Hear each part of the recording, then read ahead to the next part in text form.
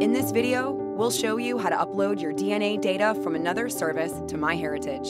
You can upload your data for free to receive DNA matches with others who have either tested with MyHeritage or uploaded their data to MyHeritage.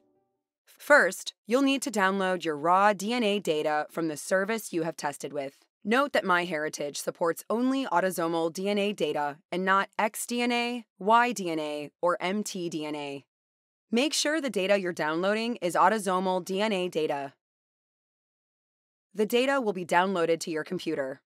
Be sure not to make any changes to the file. You'll need to upload it exactly as it was downloaded. Once the file has downloaded, go to your family site homepage at myheritage.com. Hover your cursor over the DNA tab in the navigation bar and select Upload DNA Data from the menu.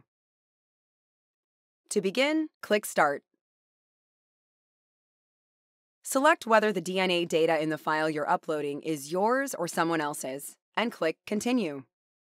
You'll see a series of screens where you'll be asked to accept the MyHeritage terms and conditions and consent to processing your DNA data. You'll also be asked to give your consent and opt in to different aspects of the DNA product. Continue screen by screen until you reach the consent summary. Once you've verified that you entered the information correctly, click Upload. Locate the DNA data file on your computer and select it. Uploading may take a few moments.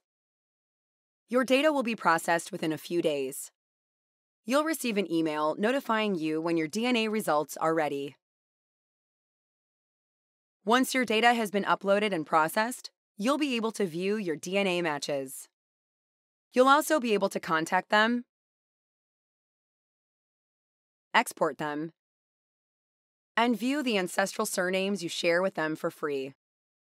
If you have an active MyHeritage site plan, you'll also have access to advanced DNA features such as the ethnicity estimate and genetic groups, the chromosome browser, the theory of family relativity, and much more.